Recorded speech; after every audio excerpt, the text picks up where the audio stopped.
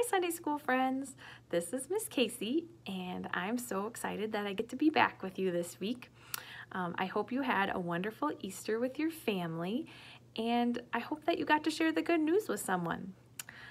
Today for our lesson, we're going to start it in the same way that we did last week, and that is by me asking you a question. And my question for you this week is, what is one way that, or I should say, what is one thing that makes you joyful? And another word for joyful or joy is happy.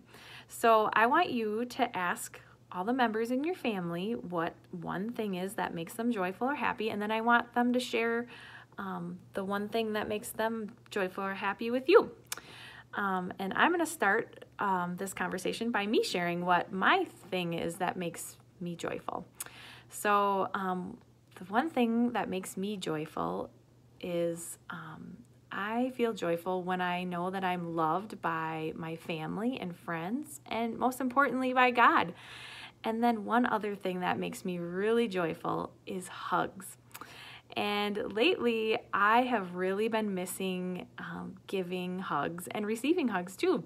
I get lots of hugs from my family, but I really miss giving hugs to my friends and to the kids I know and to just people that are important in my life besides the people that live with me in my house. So I hope that soon I'm able to give hugs and get hugs back. But the exciting news today is that the story we're reading in our Bible today is a story that's filled with joy and happiness, and I'm so excited I get to share it with you today. So if you want to, you can pause this video and go grab your Jesus Storybook Bible, because we're going to be using this Bible again today. And then I want you to open up your Bible to page 318, because we're going to read the story that's on 318, and it's called Going Home. Now remember, if you don't have this Bible, no worries. You can follow in another Bible, or I will show you the pictures, so you can just listen and follow along with me. So this story, like I said, is called Going Home, and you can find this story in Matthew 28, Mark 16, Luke 24, and John 14, and those are all the Gospels in the Bible. So here is our first picture,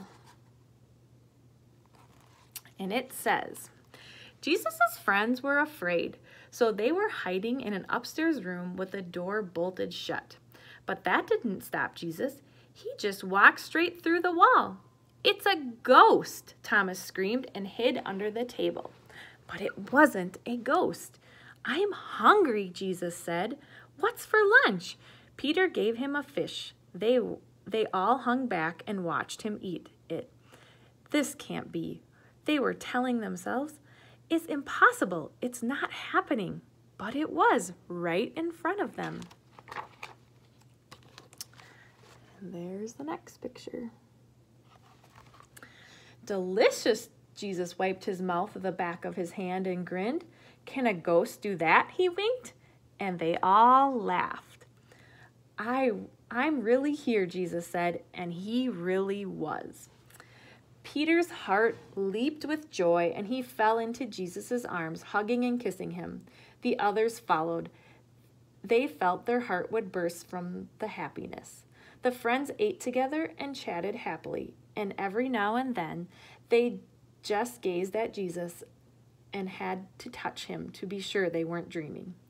Jesus had a real body, but this body was better. It had come through death and couldn't get sick or be killed again. This body would live forever. Jesus had come back with a brand new body. Not only were sad things coming untrue, the friends realized they were becoming new again. Was God going to make everything new? Jesus said, "I am the Savior and the rescuer of the world." And they knew, because he couldn't stay dead, because Jesus had come alive again, that somehow everything would be all right. And there's the next picture. As a few days later, as they walked together, Jesus told his friends, "It's time for me to go home to my Father." They all looked worried. And then they remembered what Jesus had told them before he died. "There's a place for you. I'll get it ready," Jesus had said. "You know the way." Thomas had panicked. "I don't know the way to get there." "Yes, you do," Jesus had said. "I am the way and the truth and the life." When at last they reached the top of the highest hill near Jerusalem, Jesus turned to them and said, "Go and tell everyone the happy news. Tell them I love you so much that I died for them."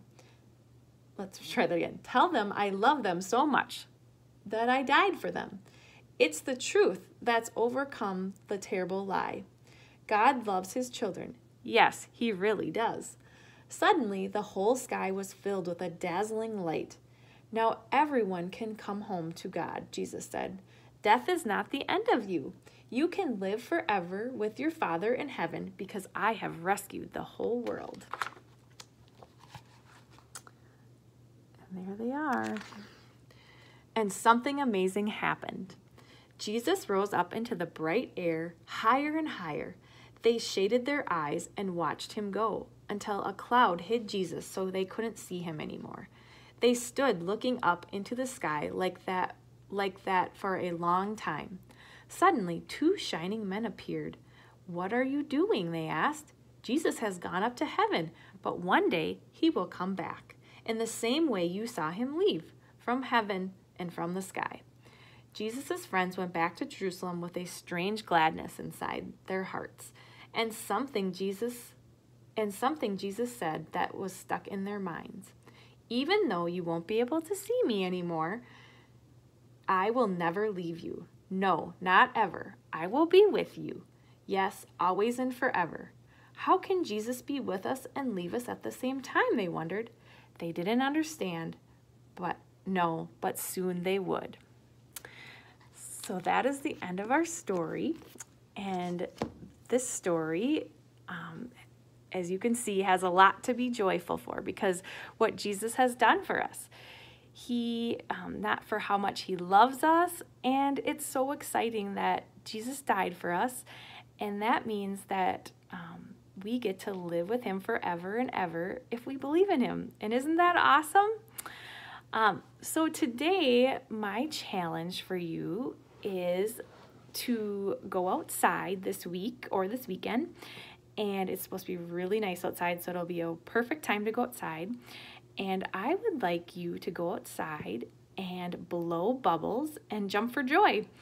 And when you're jumping for joy and blowing your bubbles, I want you to think or say some of the things that God gives us every day that makes you joyful or happy.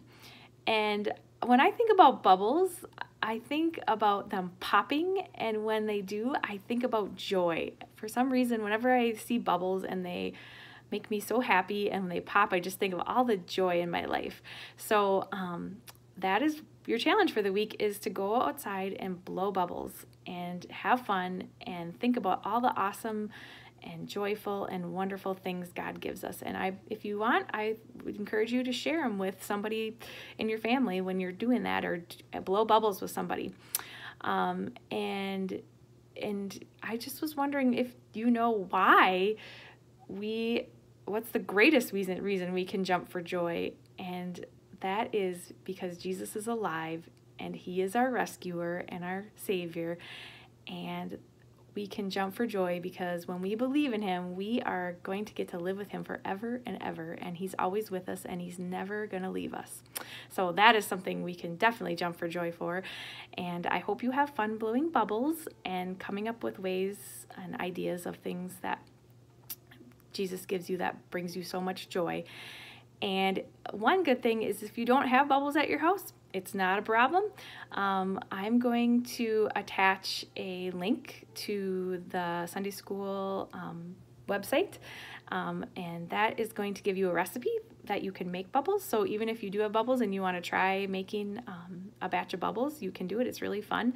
So that recipe will be on the website. Underneath this video, there'll be a link for you to find that. And then there will also be some ideas of ways that you can make bubble wands just from common things that you have at your house.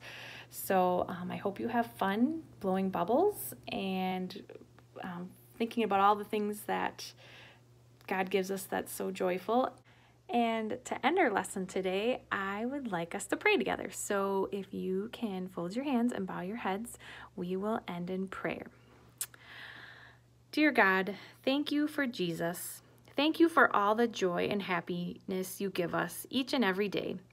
We are so happy you sent your son Jesus to show us your love and to save us so we can live with you forever and ever.